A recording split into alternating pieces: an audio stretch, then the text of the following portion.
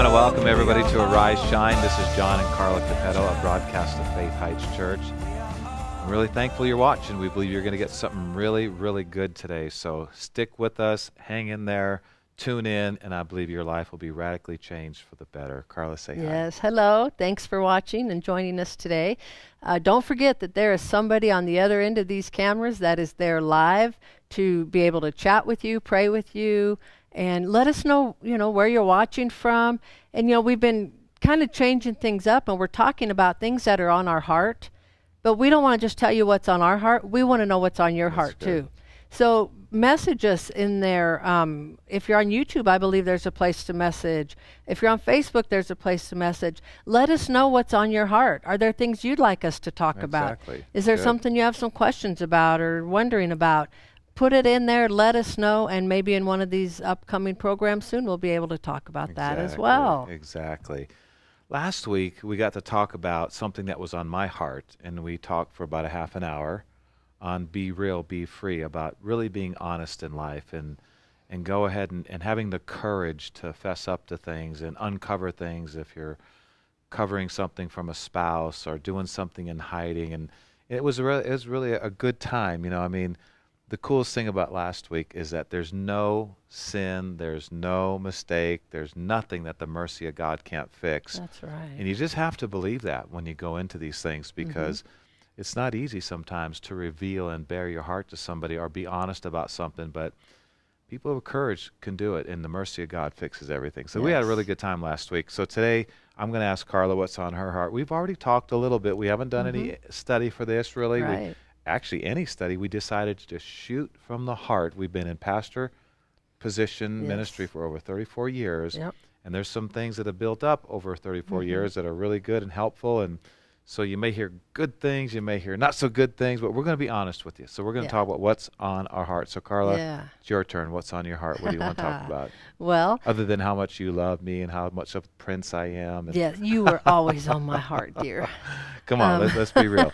Go ahead, tell them what's on your heart. We talked about some. Yeah, just earlier today we were talking about it, and he, wanted to know what's on my heart, and I try to keep in tune with what's going on in the church family and the women in our congregation. And sometimes women come to me, and really this happens for men and women, just Christians in general, everybody on the earth really in general, where some of their dreams didn't come to pass. Maybe they thought, oh, this is plan A for my life. I'm going to do this. Here's where I see my future headed. Here's my goals. And they have this plan A, and they just are looking forward to it and thinking, and then something happens and plan A didn't work. There's people who have lost spouses. Maybe people have died or, took off and left them, or different things happen. Or maybe they had this plan A in their life financially, and then they lost their job, had to file bankruptcy. Things happen in life, and sometimes plan A didn't work. So what are you going to do when plan A didn't work? Well, you're not going to throw in the towel and say, oh, well, I guess it didn't happen. Now what? No, God has a way of taking plan B or C, D, or E, C, F. D. He can go all the way to X, Y, Z. God has a way to take plan B or beyond and make it the new plan A. He is that good. He loves you that much. He has a way to make a new plan A. Maybe things didn't go the way you wanted. Maybe plan A didn't work. Maybe the marriage didn't work out. Maybe the finances didn't work out. Maybe the job didn't work out. Maybe the career didn't work out. Whatever it is, don't fret. Because as long as we put our trust in God, keep our eyes on Him, we pray, we seek Him, He will help you turn things around. It's kind of like Siri. We talk about this once in a while. You've got your destination and you're on the way. Well, maybe something knocked you off course. Well, God is a great recalculator. He can recalculate, and He can tell you step by step how to get back to plan A. Oh, good. And it'll be wonderful. It can even be better than what you thought plan A was supposed to be. Because God raises the dead. He quickens the dead. He calls things which be not as though they were. And what Yeah. we thought plan A, or that amazing dream of what we were born for, whatever we thought that was amazing, it's going to be, and if that crashed for some reason or got blown up for some reason, if you believe that God can raise something up even from the dead and can make plan B even better than what you thought plan A was going to be, you'll see it. Yeah. You'll see it. I mean, we've got scripture after scripture that shows us. How about this? So, Peter denies the Lord 3 times. Outright lies. You know, Ananias and Sapphira fell dead for lying, and here Peter did it like worse than them. And then Yeah. Peter was at that meeting where Ananias and Sapphira fell down dead because of lying to the Holy Ghost. It's real interesting how that played out. But here's the interesting thing. So we look at Peter's life up to then. I'm sure he had these dreams of being this right-hand man of the Lord Jesus and just being there buddy-buddy and never messing up. And he blows it big time. Yes. So what happened? Plan A ain't going to happen. He can't be that one who never denied the Lord. He did it 3 times, brought curses down upon himself, said, I swear I do not know the man. Mm. Well, it's real interesting. If you read on in the book of Acts and you read on through the New Testament, Peter did way more for the Lord after he committed the greatest mistakes of his life than even before he committed That's the greatest right. mistakes of his life. That's good. He was used of God more. He did more for God. He walked on higher levels of power and anointing after the greatest mistakes of his life than even before. That's a perfect example of God taking a plan B and making it even better than we thought plan A could be maybe. Now he'll have to live with that, but God forgave him. God cleansed him. But he Yes. did more. Obviously, he had the favor of God. He went higher than he could ever go. Yep. Yep. Maybe even before he made those big mistakes. So Mhm. there's an example right there. That's So good. what else is on your heart about this? Even in the beginning, if you think about it, could we say Jesus might have been plan B in a way? In a way. In a way. I mean, God. So he I was going to made- read that here. Yeah, go for it. No, go ahead. Well, Tell just them what how, you're talking about. I believe God's plan A, he created Adam and Eve, told them be fruitful, multiply, created all the animals and everything for them. Yeah. And he was walking with them in the cool of the day or in the Yep, spirit hanging of the out day, with them. And something happened and plan A got ruined. Yeah. So let me read what happened. Okay. Yes. Let me read you plan A. Yeah. Plan A is Genesis chapter 2 and verse 16. We'll just Okay. start there. Here's plan A. Here's God's plan A. And the Lord commanded the man, saying, Of every tree of the garden you may freely eat, but of the tree of the knowledge of good and evil you shall not eat, for in the day that you eat of it you shall surely die.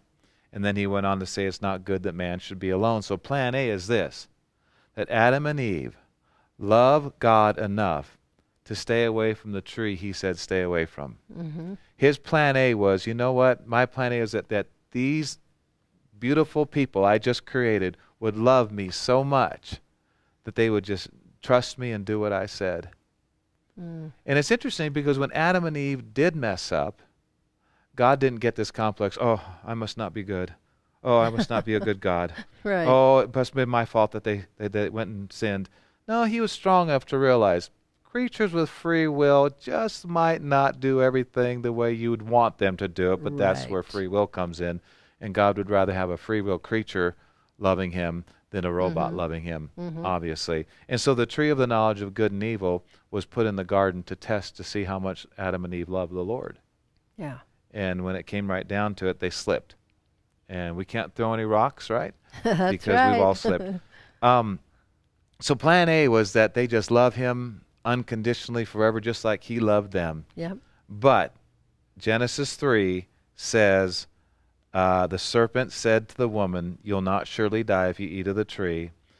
And so when the woman saw that the tree was good for food and that it was pleasant to the eyes, a tree to be desired, one to make one wise, she took of the fruit and ate, and she also gave to her husband with her, and he ate. Plan A, gone. Yep. What did God do? He didn't quit. He didn't give up. That's right. He didn't throw in the towel. He didn't get a poor self-esteem, start getting all inward. He had a plan. And basically the plan was this.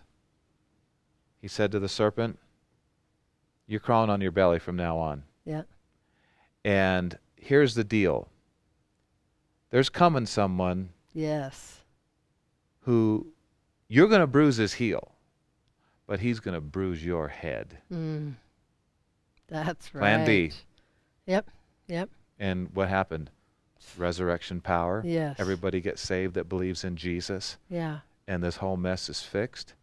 And we get to be raised up, and we get to see it all turn around. And plan B is really good. I like to say, God walked with them in the cool of the day. Yep. Well, he lives in us. Exactly. That's even I mean, you talk better. about plan B being way better than plan that's A. so good. I mean, he's not just walking with us. He's actually walking in us. In us. He lives in Yeah. us. I mean, Yeah, wow. That's a You talk well, about a great plan B becoming better than plan A ever could. Isn't it just like, okay, here's another good scripture, Romans 5, where sin abounded, not plan A, That's right. but where sin abounded, grace did much more abound. Had the princes of this world known, they would not have crucified the Lord of glory. Everything got better after the mistake. It's like where sin abounded, grace did much more abound. Yeah. Isn't that Yeah. just like God? It's like, all right, you may not have seen plan A come to pass in your life, or plan B or C or D. Maybe you're on plan XYZ, like Carla said. If you'll trust God, He will Yes. do something so Yes. amazing. He gives beauty for ashes. You give Him His ashes, He brings beauty out of it, right? He can do anything. And people need to trust Him. Don't give up. Don't get all inward thinking, oh, I'm no good. Oh, I lost my spouse. Oh, they went off with somebody else. Or this happened over here. Oh, my dream blew up over here. Trust the Lord to turn your life into a plan B, C, D, E, F, G, or whatever. So amazing to where you go, wow, I know plan A should have happened, but I'm not missing plan A with this plan B that God touched in my That's life. It can right. be supernaturally amazing. Well, look at Job. He's another example. That's good. His plan A was that his kids never die, Yeah. his yeah. businesses never fail, Yeah. that the devil never attacked him. His plan A didn't work. But he can't say, you know what? Well, his kids. Just Yeah. take his 3 kids. Yeah. That's a major plan A down the drain. Oh, my goodness. How many yes. people would maybe give up after something like that? Yeah. But he didn't. Well, didn't his wife try to get him to? His wife was having mental problems or something. She said, curse God and die. Why do you Yeah. retain your integrity, Job? Yeah. And he said, you're one of the foolish women. So I don't hear much about her after that. No. No. But he had more daughters, so he must have got remarried or Yeah. she got converted or something. Yeah. But you would think his plan A was over. It's shot. Job, what are you living for? You're already old. You know, you lost your kids. You lost your wife, probably. You lost your business. You lost your Yeah. money. You lost your health.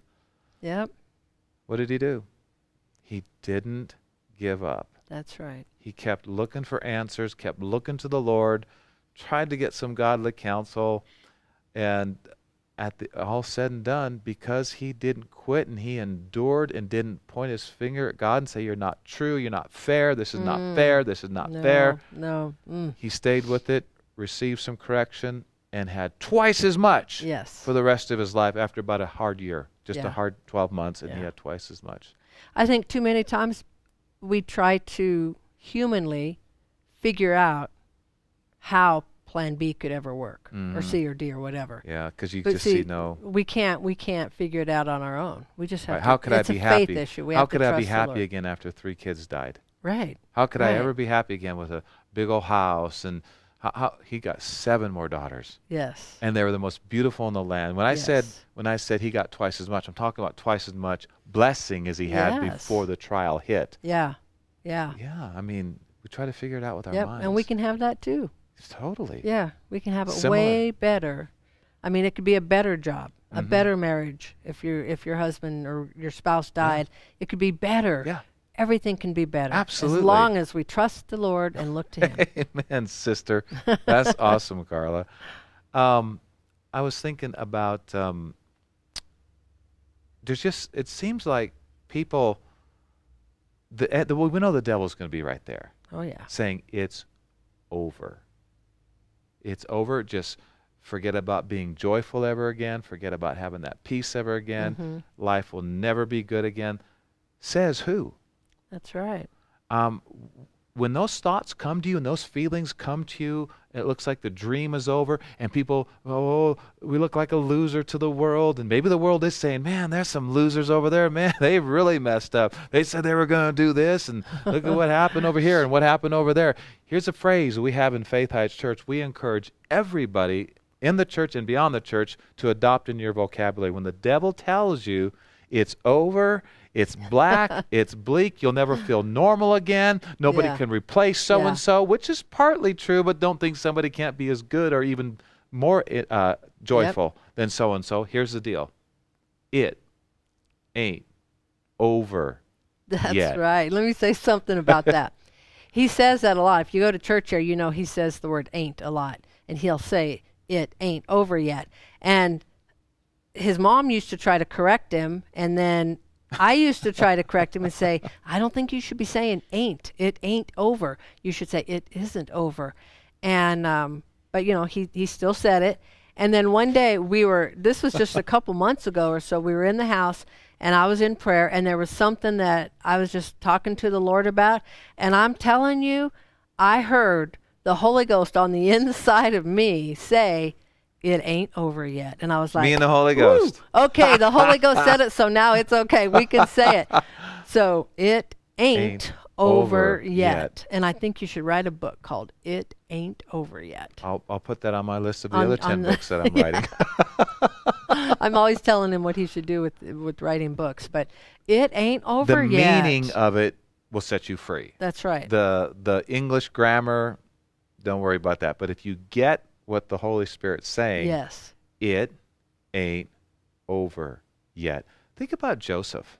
Talk about a plan A going down the drain. He's got these amazing dreams of being this help to his brothers and this wonderful leader of his family and providing all kinds of good things and just people respecting him so much, and ends up in prison for unjustly. Yeah. Because a lady lied about him. Well, first he ended up in a pit. First he ended up in a pit, which was But then he ended drag. up in a prison. Yeah, his own brothers threw him into a pit and sold him to Egypt as a slave. And then they went back and told their dad he's dead, and then put his garment in blood of an animal or something. Said, yeah, he got torn up by wild animals. What's going on with Joseph? Plan A ain't looking real good right now. Right. I thought it'd be just a smooth sailing to the top here, and in a pit. Now he's a slave in Egypt. Yep. And then what happens? Yep. Then Went from the pit to the prison. Then he gets thrown in prison because he wouldn't sleep with his master's wife, and she got ticked off at him and framed him and made him look like he did some crazy sin, and he didn't. And so the master of the house throws Joseph in the prison. Yeah. Looks like it's over. Yep. Now we're on plan C. Yep. That's right. And now he's in prison, but it said the Lord was with him, had great favor on him in the prison. And it said he got to be the head in charge of everybody in the prison because he had such favor. And the favor of God got him out of there. Pharaoh heard him interpret a dream and said, who is this guy? Well, he just came from prison, but he said, well, I like him. Yeah. So he put his own ring on his finger, put him in a chariot right behind him, said, you're over the entire land of Egypt, nobody higher in the land but me. Yep. So Joseph went from the pit to the prison to prime minister. To the palace. To the palace. I like that. From the pit to prison to the palace because he kept his integrity, he kept his faith in God. Yep. Another cool thing about Joseph is the things that disrupted his vision or disrupted his plan A, the things that threw a wrench in his plan A were people. And he realized, you know what, I got to be cool here. I mean, he was kind of hiding out for a little bit when his brothers came to him for food because of the famine in the land, but eventually his heart came out. He wept, he cried, he hugged his brothers' necks, and he wouldn't let resentment mess up his plan C. Yeah, he's already on plan C. Right, because if he would have, the brothers and Potiphar's wife messed up plan A and B. Right. But he could have messed up plan C by violating love, being judgmental, not forgiving, but he forgave, he hugged their necks. Everything worked out great because plan C was amazing. Yeah. Because God was with him. Yep. But you did bring out something interesting there is it usually is the devil or the enemy working through people a lot of times is what causes a mess up. In the plan. Yeah. And And if you really want a good plan B, that some other people messed up your plan A, you're going to have to forgive. Yep. You're going to have to forgive. You're going to have to walk in love. You're going to have to forget some things. We were just watching a movie. I know this may sound strange that your pastor likes these kind of movies, but I'm kind of, tender-hearted in some of these touching movie areas. But we were at Rachel's house, and we saw she had Cinderella, the 2015 version of Cinderella for rent. I said, Rachel, we want to rent that off your iTunes, so we have her on our iTunes at home, and we were watching the movie Cinderella, 2015 version. Yeah, the latest I just one, like clean movies. What can I say? And I like to see the prince and the princess and the royalty. And anyway, so we sat down just a couple nights ago and watched Cinderella. And one of the best lines in the movie. See, this would have messed up her plan. She had a plan A. Yeah. It was that mommy never die. Yeah. That daddy never die. Yeah. Or at least that the stepmom and the two sisters would be nice and have some compassion on her. She lost 1, 2, 3. She's on plan D. But here she is. She's ready to leave the house. The glass slipper fit. Her and the prince are walking out of the house. And she turns around, looks at her wicked stepmother, and says, I forgive you.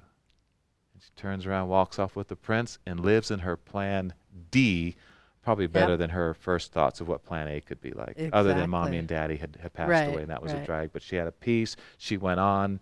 She was courageous. She was kind, and she came out of the problems that tried to destroy her plan, whatever. Yep. That is a movie I will recommend. We don't recommend Cinderella. any movies. We recommend the 2015 version of Cinderella because that's another bang, bang, bang. What do you do? How about we talk about what we don't do? You don't give up. You don't quit. You move forward. You trust God and you yield to the love of God in your heart. Don't get bitter. Don't get bitter. Carl, I sense there's some people on their plan L today. Some are on their plan Q today. I mean, it's been disappointment after disappointment, smashed dream after smashed dream after smashed dream after smashed dream. But you know, some plants have it rough during the first few months of spring and summer. They're called late bloomers.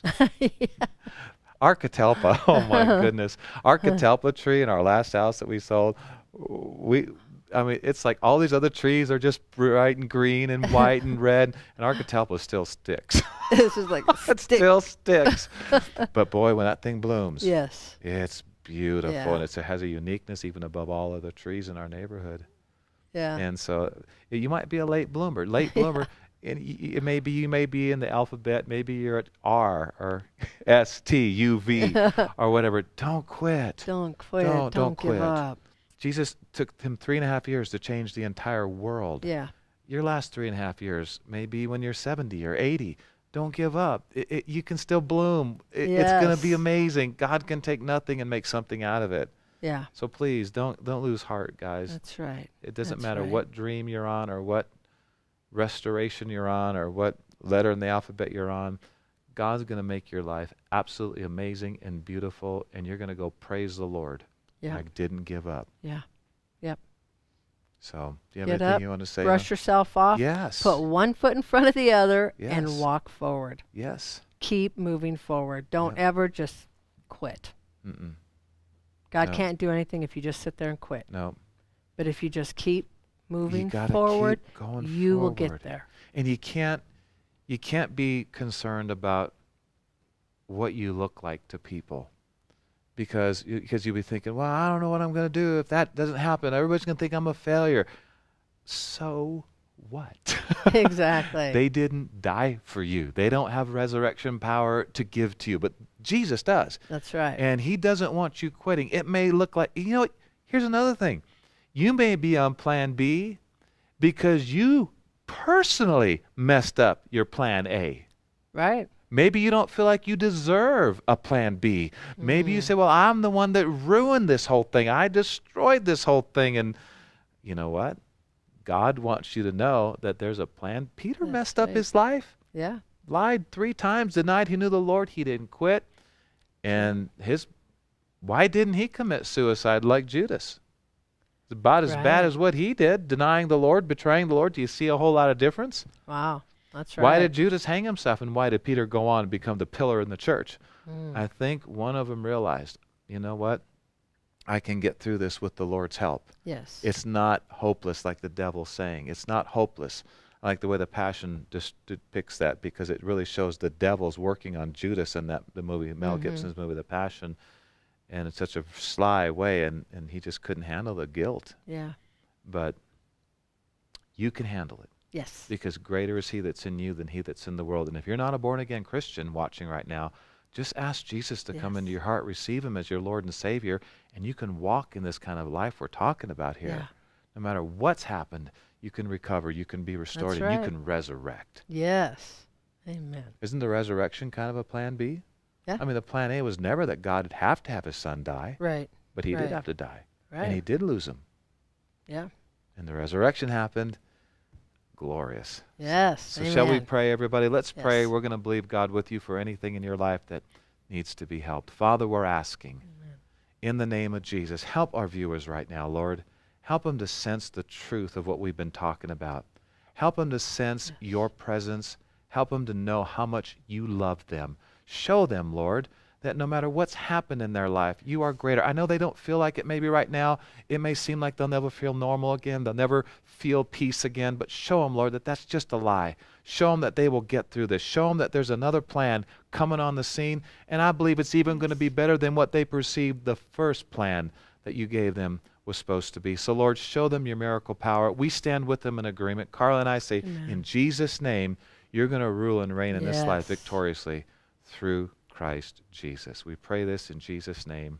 Amen. Amen. Glory to God. What a great Yes. Arise Shine. Carla, say goodbye. Yep. See you next We will see you time. guys next Monday. Have a wonderful week. Keep your eyes on Jesus and everything's going to be all right. We are all